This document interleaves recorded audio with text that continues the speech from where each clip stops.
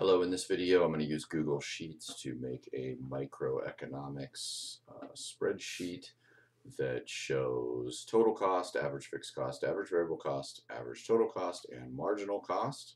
And so here we go. We've been given total product. Total product could be also written as just quantity. You could do output. You could do whatever you want. So I'm just going to those are all the same name. Let's make these centered and bolded and slightly bigger. Okay, so go 0, 1, 2, and if you highlight all three of those and then drag this down, should recognize there's a pattern. So there you go. Okay, next, total variable cost. So TVC, we can abbreviate that like that. We've been given these, so 55, 75, 0.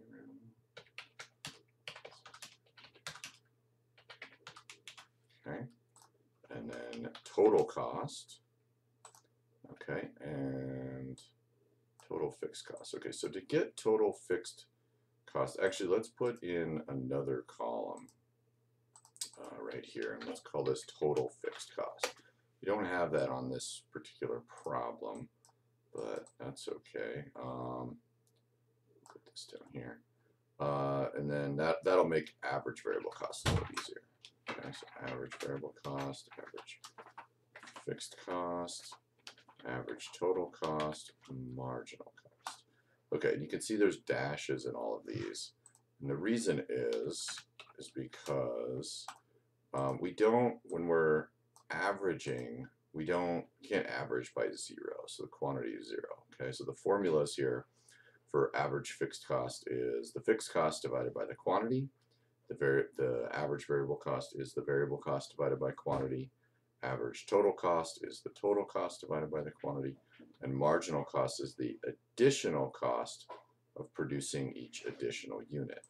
So we've been told here that the total cost when we don't produce anything is 40. Well, that is the fixed cost. Okay, so when we're essentially shut down, we get a total cost of 40. So we can just copy that all the way down.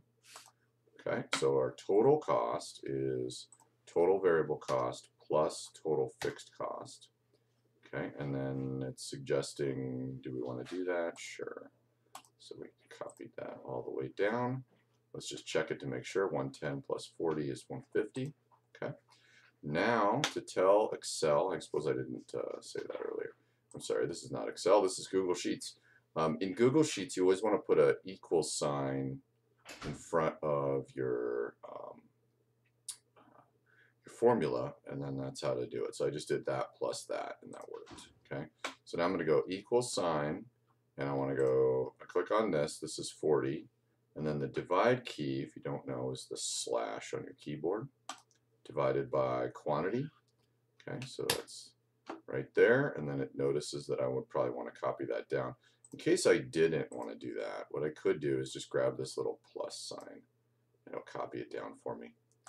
Okay, now all of these are going to be in money, so we can actually I think everything's in money, isn't it? I can actually tell it that we're doing money, so I just clicked on that money sign right there. Okay, and then average variable cost is, we didn't calculate variable cost, so, oh, we did, it's been given to us, sorry. It's this, so the total variable cost divided by quantity. Okay, and we'll take their suggestion there. And then average total cost, we just take the total cost and divide it by the quantity. Okay, and then we're going to take, for marginal cost, is the additional cost from here to here. Or you can do the additional cost from here to here. So from 40 to 95 is 55, or from 0 to 55 is 55. So you can do either column if you want. So we'll use the total cost column. So it's this minus this. Now, technically, it is actually divided by the change in quantity. So we would also want to do this.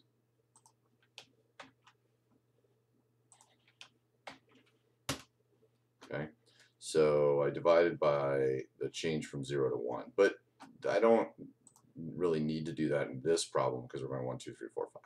Okay. So now I've filled everything in. Now there's a couple of rules of things that are kind of cool that work out. So if you wanted average total cost, you can actually add average fixed cost to average variable costs. So like see how this will work out. I'll just make another column. So another average total cost. So we just take this plus this, and it's going to give me the same numbers here and here. Okay, so if you had that, then you could work backwards there.